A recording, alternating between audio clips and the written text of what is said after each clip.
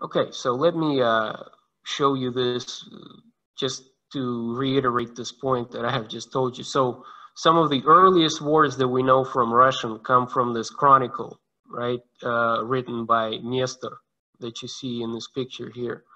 So, откуда есть пошла русская земля? These are some of the first words that we know of, you know, that are written in Russian, date to the 12th century AD. So, for example, when Nestor was writing this chronicle, you know, if we came up to him in the 12th century and we said, okay, you know, откуда is an adverb, есть, пошла are verbs, русская is an adjective, земля is a noun, he probably wouldn't know what an adjective is or what a noun is, but yet he was still using Russian language very actively. Or we would say, okay, in the word, you know, русская, Rus is the root of the word, sk is a suffix, aya is an ending. You know, you would say, what's a suffix? I don't know what you're talking about. I don't do any of these weird things, but I just use the Russian language, and I use it pretty well. We did not start doing all this, all these kind of blue arrows and this analyzation until the 18th century. Okay, 18th century is when Russians began to do these weird things to the words, like began to analyze like what's called a grammar. Okay, we didn't have grammar as a discipline until about the middle of the 18th century, but yet we were using language. And this is what Levi-Strauss is saying. Look, you know, if we look at things like religion, if we look at things like myth, if we look at things like language also, you know, we began doing this to the language and figured it out, and we figured out the rules. We need to begin doing these type of things to other cultural phenomena, and we'll figure them out. We'll figure out the rules just like we have figured out the rules for language. And so what he did, he started with myth. He took myths from different countries, from different ethnicities, and started breaking them down like that. Okay.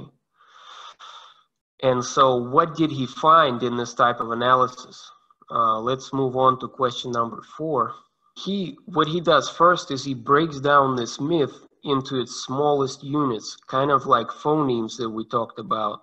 The smallest units that don't mean anything by themselves, but when you combine them with each other in a certain way, in a certain sequence, they start making sense. And just like in language they were called phonemes, he calls these ones mythemes. Okay, so he breaks down a myth into mythemes and then tries to figure out the structure of a myth. And he actually did that. He did a comparative analysis where he, you know, didn't just analyze one myth, but he analyzed a bunch of myths and figured out that they all have the same structure, just like linguists figured out certain rules of languages by comparing different languages to one another. And let me just give you one small example. And his analysis is more complex than that, but I'll show you some of the simpler kind of techniques that he used. Give me just one second here. So for example, he took these two myths, I guess we can call them fairy tales. Cinderella, which you all know, which is, you know, in its modern version, for example, the version that you see in cartoons, that's a French fairy tale, even though its roots date all the way back to like ancient Egypt. But anyway, he took this French fairy tale, Cinderella, and he took a Norwegian fairy tale that's called Aslad. And this Aslad dates all the way back to Scandinavian sagas at the time of the Vikings. And he compared the two. And what he did, he broke these myths down into these mythemes. And then he started playing around with mixing up different mythemes. So for example, he took kind prince in Cinderella and replaced it with evil prince. He took boy in ashlat and replaced it with girl. He took white horse, replaced it with black horse, and so forth and so on. So he went through two of these fairy tales and replaced these myth themes with their opposites. And he basically arrived at the mirror images. Okay, he found out that these two fairy tales have the same structure. Like once you go through, you take ashlat and you replace all of these myth themes with their opposites, you actually get Cinderella. And when you take Cinderella and replace all of these myth themes with their opposites, you get ashlat. Okay, and so this is what his principle is based on, of binary oppositions, on this type of analysis.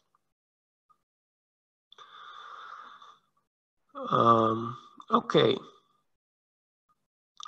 so I think we are kind of done with this reading. Now let's actually talk briefly about what I had you guys read. And before I do that and start thinking about that, remember that canvas exercise when you guys went over the two myths, the Australian Aborigines myth and the Native American Eskimo myth, and compared and saw what was the same, what was different. If we take this particular example of like ashlat and Cinderella, you know, some people may say, well, it was just the result of cultural diffusion, you know, basically of this same fairy tale traveling through time and space, right? Like maybe one person invented Cinderella and then the Cinderella myth just kind of spread all throughout the world. It's unlikely, but even if that's true, why was this fairy tale, why did it go through these particular transitions and not other types of transitions? You know, so this kind of law or rule of binary opposition still holds, because even if it was a result of diffusion, why did this myth undergo these particular transformations and not other types of transformations? Okay, so now let's move on to back up with the Conkey article. So we stopped on the fact that, and you guys there obviously can see some cave paintings. This is from the Lascaux cave, one of the caves that was actually included in Conkey's, or I guess in Leroy Goran's analysis. Okay, so we stopped, you know, at this question, question 7, I believe. I hope you guys can access your questions. So question 7, you know, we said, how did Goran begin to divide all of these symbols, you know, into what kind of groups? We said he divided the cave into certain parts, or caves, because he looked at a bunch of caves, not just one cave. And then we said he divided the symbols into different groups.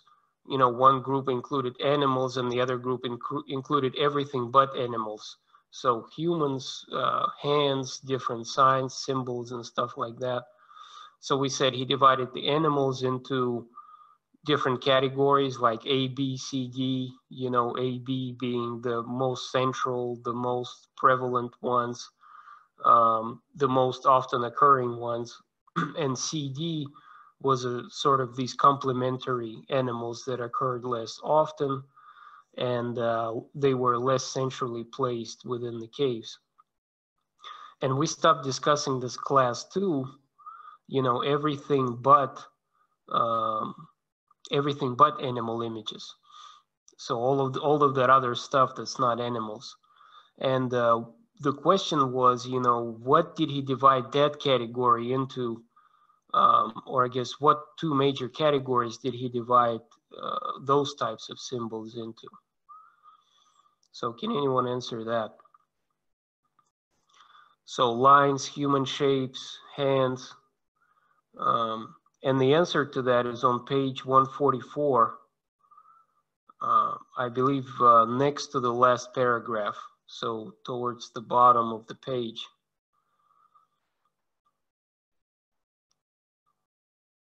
Vlad, go ahead, please.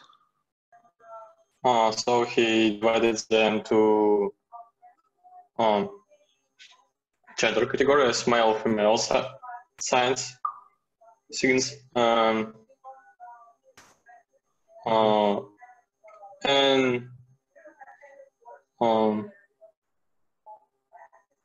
to other generic signs he divided to full and thin.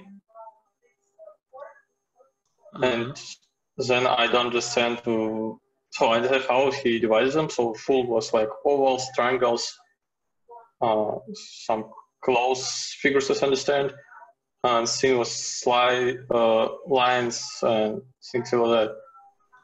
But then I didn't understand why he did it. I understand with female and male figures.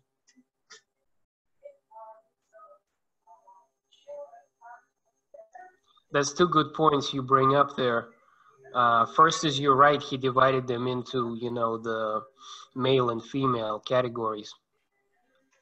And what got him thinking about that is sort of seeing some of the obvious, I'm going to mute you for just a second, Vlad, but he saw some obvious male and female, basically genitalia. Okay, and let me show you kind of what he meant. So for example, you know, this image to the left, you know, you obviously see like a male, you know, basically a male genitalia there. This type of stuff, you know, he translated as a female, you know, genitalia, this sort of pubic triangle that you see there on the right. So these types of signs, you know, sort of got him thinking at first about the male and female sort of essence, you know, present in the caves. And so all of these symbols he divided into categories. And I had the same question as Vlad, actually, you know, when I was reading this. So he says, okay, there are two categories. One is the female category. He also calls it full, F-U-L-L, right? Like full category. And the other is a male category, and it's thin, right? So in the full category, he puts wounds, like a wound, right? When you're being wounded, he considers that as a female. He associates that with a female. Ovals, he associates ovals with females. Triangles, he associates them with females, which kind of makes sense because, you know, if we like go to restrooms sometimes, male and female signs are these triangles. I don't know if you guys seen those. You know, a triangle pointing down is a female sign, and a triangle pointing up is a male sign. Have you ever seen those? Like if you go to a restroom, to a bathroom. So anyway, so he associates triangles with the females. Rectangles, he associates with females. So all of these types of signs are considered full to him, and he associates them with a female category. And then straight lines, hooked lines, dots, series of dots, he associates with male. And, you know, this is one of the maybe criticisms, or, you know, it's up to you guys. It's sort of an opinion kind of, you know, do you agree with that? Do you not?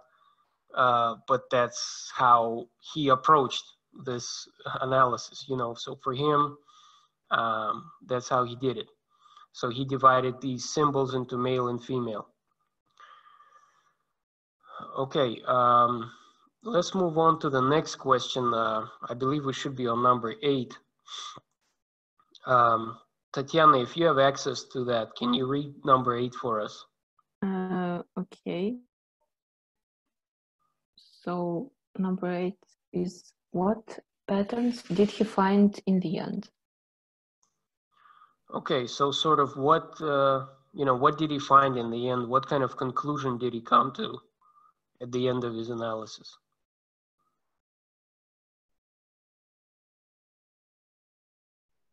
And that should be on page 145. And the third paragraph, there is a quote by Leon. So I think the answer is there. So if you guys have the text, if you go to page 145 to the third paragraph, you can even read some parts of it or just read it and give your interpretation.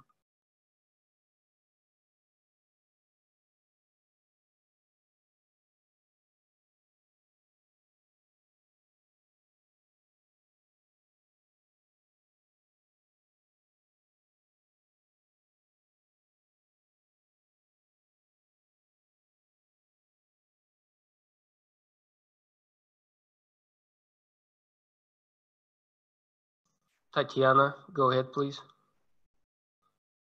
So he found out that standard cave contains statements that life and death depend on each other, that males, weapons, and deathly animals are opposed to females. So, yeah. Okay, and can you read more of that? Yeah, okay. Animals traditionally hunted by prolific people and wounded and dying people or animals. The two fundamental assumptions, one inflicting pain and death and the other suffering pain and death, are essential to each other in providing life. Thus, Magdalenian logic linked women and wounded bison, horses, and ibex, and contraposed them to man, lion, and bear, while seeing all within a single paradigm. Yeah, thank you. Okay, so basically, you know, he comes to this, to the binary oppositions, right? Something that we talked about when we read just the general kind of overview of structuralism, because that's what structuralists are all about these binary oppositions. They say this is how we construct our reality as humans. So what this quote is saying is, you know, what Leroy Gorin found is he found these oppositions, you know, male and female, hunted animals and hunters, weapons and wounds, inflicting pain and suffering pain. So a hunter is inflicting pain and the animal is suffering the pain. Then experiencing death, so an animal is dying, versus providing life, because some of these animals are pregnant. So all of these kind of binary oppositions are all co-present. So that's the important part, because, you know, we won't find any cave where just female symbols and no male symbols, for example. They're always next to each other.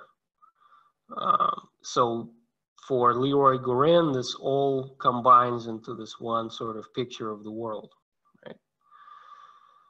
So he found those patterns. Let's move on to question number 10, or I guess question number 9. Yana, can you read that one for us? Yes. So what are the 4 criteria that make this account structuralist? Mm-hmm. Okay, so let's try to answer that one. That's also on page 145. And those are actually listed by numbers on page 145, 4th paragraph.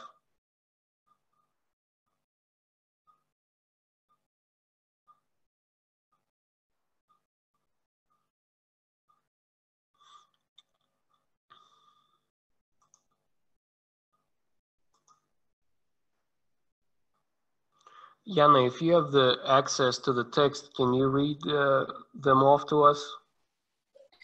Yes. So the first one is that the individual units have meaning only by virtue of their relations to one another. The images do not have a substantial meaning, only a relational one. The second one is that the actual content of the art is, for the most part, bracket off. The bison and horse, full sign and thin sign, could be replaced with entirely different elements, and the same mythogram could be there. The third one is that the obvious meaning of the art and imagery is refused, and certain deeper structures not apparent on the surface were sought.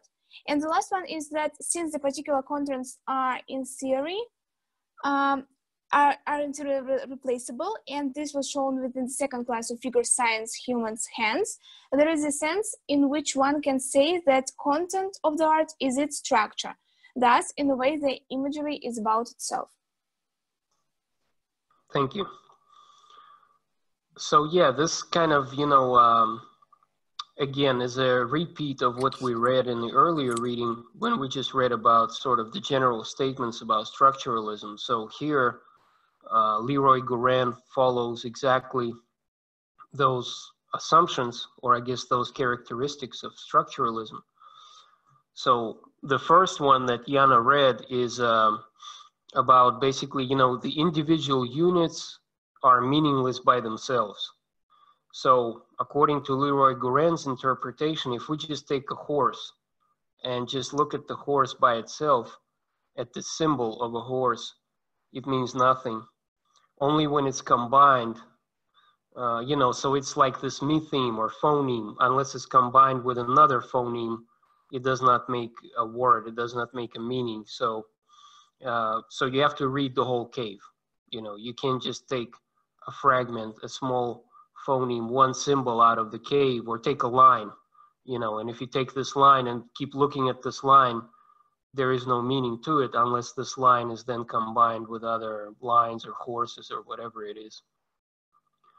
So the second criteria that makes this analysis structuralist is the actual content. Well, actually, the second one is that these methemes or these phonemes, they can be replaced and the meaning will not change. So for example, if I went through the cave and replaced all of the horses with bisons and replaced all of the bisons with horses, I would get the same exact story. Okay, so playing on these binary oppositions, if we replace one with the other, as long as we keep this binary structure, that won't change anything, that will not change the meaning. The third criteria is that the obvious meaning of the art is meaningless. You know, and that kind of talks about the same thing as the fourth criteria. So basically what he's saying is that the actual message is not that important. What's important is the structure.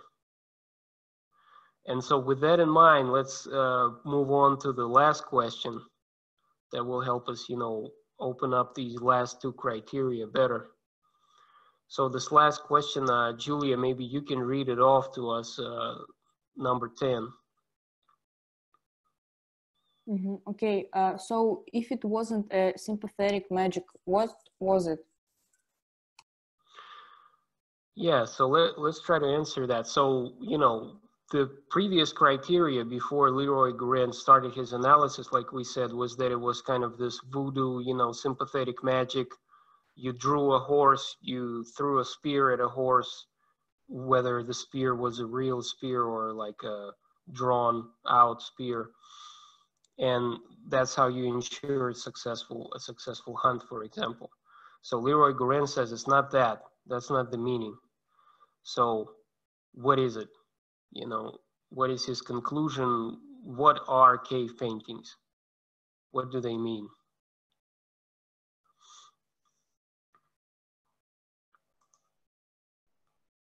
And I know this article is kind of dense. I mean, it's not easy to sort of understand from, yeah, Tatiana, go ahead. So maybe from, as like he's a structuralist and it deals with language also, it came from language, maybe it is considered a prototype of a written language. That's not what he says. Let's try to stick to the reading, but good thinking, you know, you're thinking along the right lines. I wouldn't say a language, but I would definitely say a text, because for, or similar to a text, because for structuralists, every creation of a human mind is a text of a sort that we need to read. So like, you know, those parallels with the text are correct, but I don't think anywhere he says that it's actually a language and we just read it, you know, like we do a written language. but it's similar. It's similar. So let's try to unpack that. So any other thoughts on this? Or not thoughts, but I guess what does the text say about this? So the answer that I'm looking for is on page 146 in the second paragraph, in the second half of the second paragraph.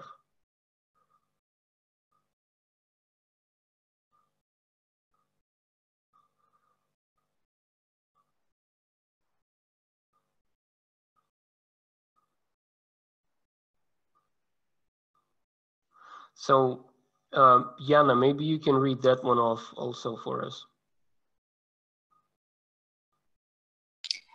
Do you mean the whole passage?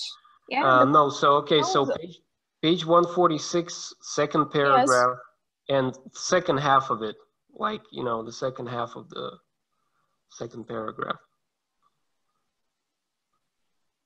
So the system that he originally elucidated corresponds more closely, he suggested, to the framework of myth than to the traces of magical operations. But from the very beginning, he didn't claim that it was a mythological content that he had elucidated.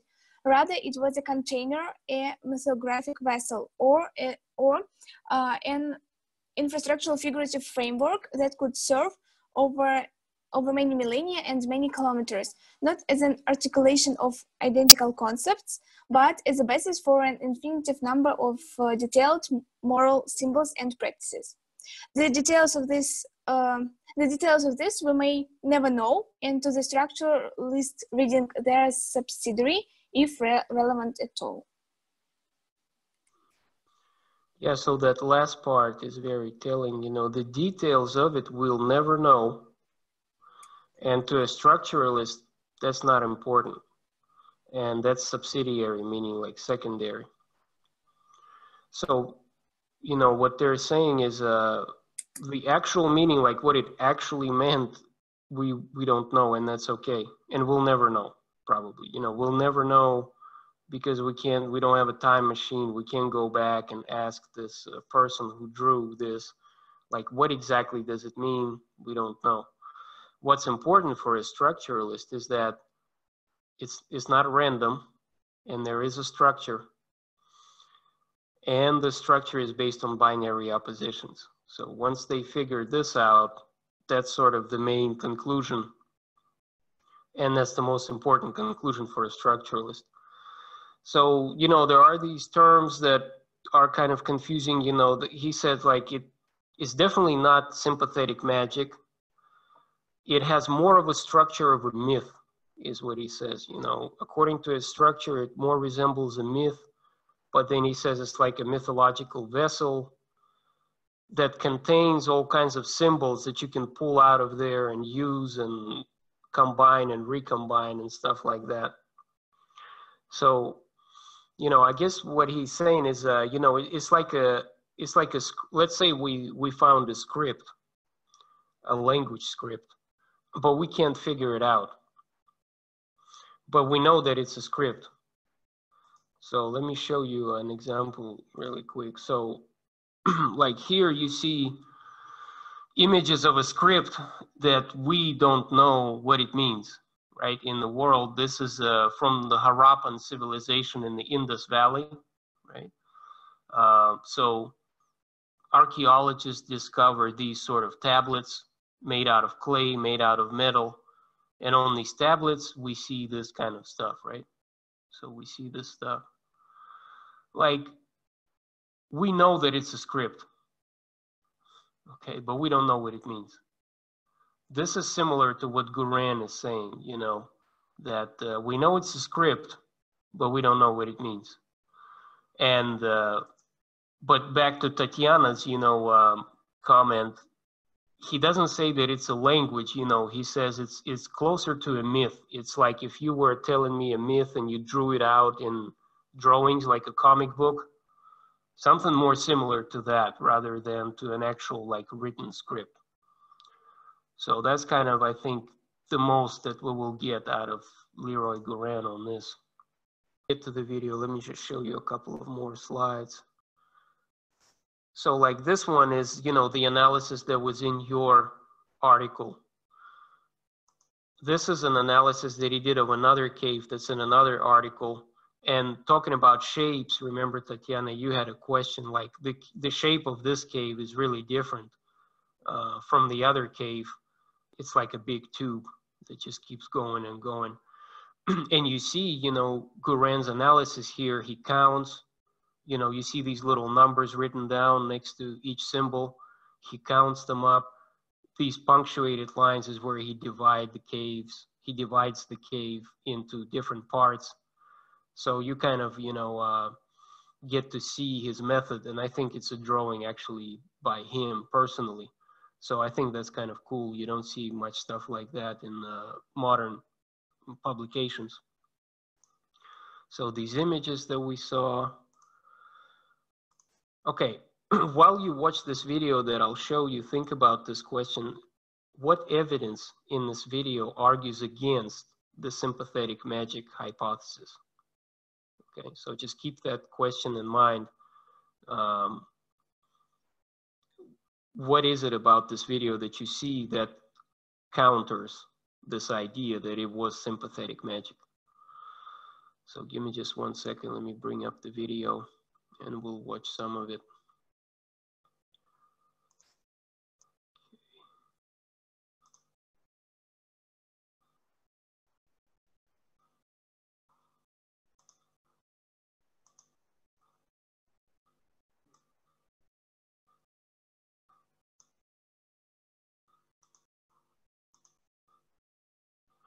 And this is from, again, this Lascaux cave, which is sort of the superstar of all caves because it's so huge and has these different chambers and parts and stuff like that. But there are way more caves just like Lascaux. It's just Lascaux got the most publicity, sort of. Striking aspects of Paleolithic cultures. In the Combarel cave, one gallery is so low and narrow it can only be reached by crawling, and yet it was decorated for a full 250 meters from the cave's entrance. Just a quick comment. They talk about different caves here. They jump back and forth, so like most of it is on Lascaux, but you'll see some other cave names too. You don't need to remember them or anything like that.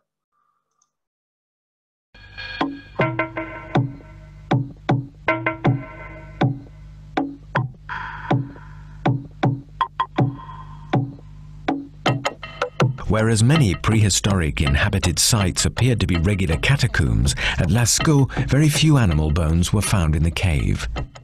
The painters and inhabitants seem to have brought a bare minimum of food to sustain them while working underground. The meat of deer, boar, horse, and in particular reindeer, the most hunted animal in the region. Prehistoric man used reindeer antlers to fashion spearheads, several of which were found in the cave. The reindeer had a central place in everyday life, but curiously, it is the only animal not to appear among the cave paintings of Lascaux. Unless this indistinct carving in the chamber of engravings can be interpreted as a reindeer. The largest animals of Lascaux are aurochs, wild oxen now extinct, but the forebears of domestic cattle, and el toro of the bull ring. The last recorded auroch to live in the wild was killed in Poland in the early 17th century. Several animals close to the aurochs have been bred by crossing different domestic species. The male would have been a powerful animal, measuring more than 2 meters at the shoulder. The female was much smaller and had a finer head and horns. The prehistoric bison was much bulkier than its descendant, the European bison, and its horns were also much larger. The scene in the main gallery may be a portrayal of a challenge between males during the spring mating season.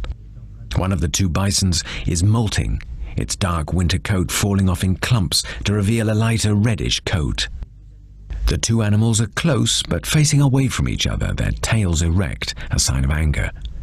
This we can also see in the bison in the shaft and several carvings. Horses, large and small, abound at Lascaux, as in most decorated caves and shelters.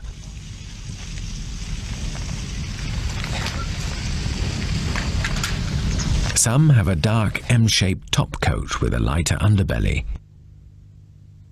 They are often depicted with lines on their shoulders, a trait found in the Przewalski horse, an endangered wild horse limited only to Mongolia, where it was recently reintroduced into the wild. Others resemble the tarpan, the now extinct long-legged horses of the steppes. Others resemble modern ponies. One horse is grazing, another rolling on the ground. Others are jumping or rearing on their hind legs. One galloping horse has its ears pricked forward, a sign of attention. Another, fallen on its back, has its ears pinned back, a sign of fear.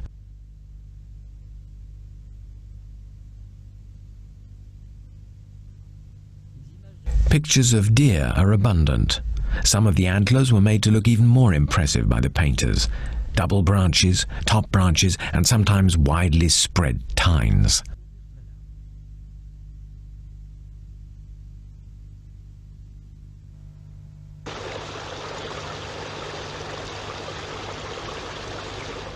In the painted gallery, two mountain goats face off. In the main gallery, a herd of old males walks in line. A small bear is apparent in the ventral line of one of the aurochs. In the deepest part of the cave, two panels depict a number of felines: round ears, square muzzle, and a tufted tail. These are undoubtedly cave lions. One appears to be springing, the other roaring, maybe spitting blood. He is spraying urine to mark his territory. Both lions bear an arrowed sign. In the shaft, a woolly rhinoceros. Paintings of this once widespread bicorn were also found in caves at Rouffignac and Combe d'Arc.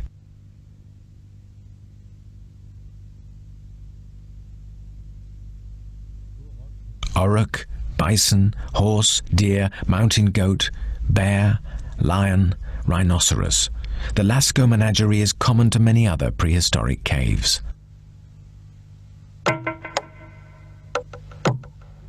Several flat or hollowed stones were also found at Lascaux, some of them dyed red or yellow. These are thought to be mortars. Others are pots for powders or paints. 100 or so color-producing stones were found in the cave. Some show signs of wear. They may have been used to draw directly onto the walls, or they were scraped with flint to produce colored powders, piles of which were discovered during the earliest explorations. Manganese oxide is a black mineral, often naturally present in the caves. Sharpened to a point, it produces a thick black line.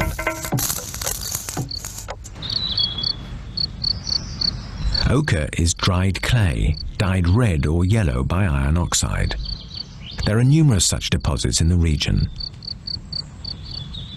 Ochre was used to tan hides, dye clothes, and color domestic objects. It was probably also used to decorate hunting weapons, as makeup, body paint, or tattooing.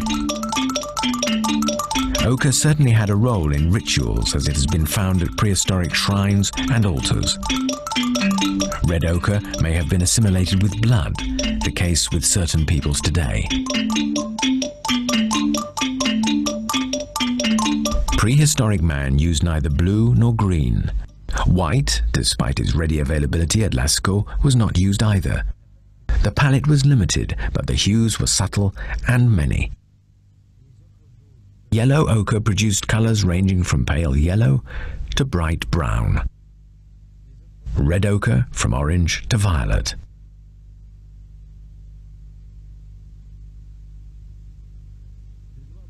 Manganese oxide, depending on its density, gave grey browns, metallic greys, or jet black. Many of the figures are monochrome, but some are painted in two colors, yellow and black, red and black. The quadrangular signs in the main gallery group the three basic colors of the Lascaux palette: red, yellow, and black. In the scene with the fallen bison, the animal on the right was first painted in red, then traced over in black to give a variation in tone.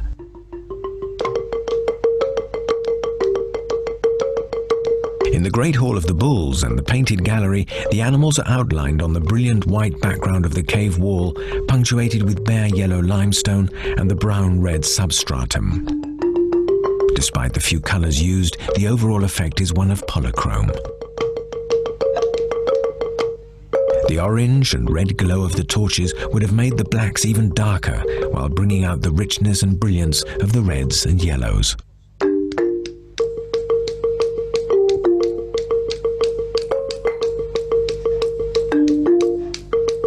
Each surface required particular techniques. In the chamber of engravings and the main gallery, the limestone is generally smooth and crumbly. Pictures like the frieze of the deer were drawn rather than painted with a manganese oxide block for the first 4 heads and dark brown clay for the 5th. The drawing is based around a central X, an abstract motif running throughout the frieze.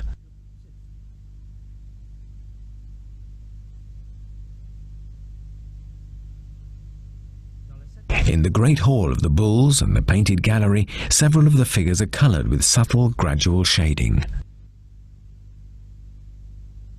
2 techniques were used to accomplish these effects: spitting and blow painting. Spitting was still until recently the favoured technique of numerous hunter-gatherer peoples, such as Australian Aborigines and Kalahari Bushmen.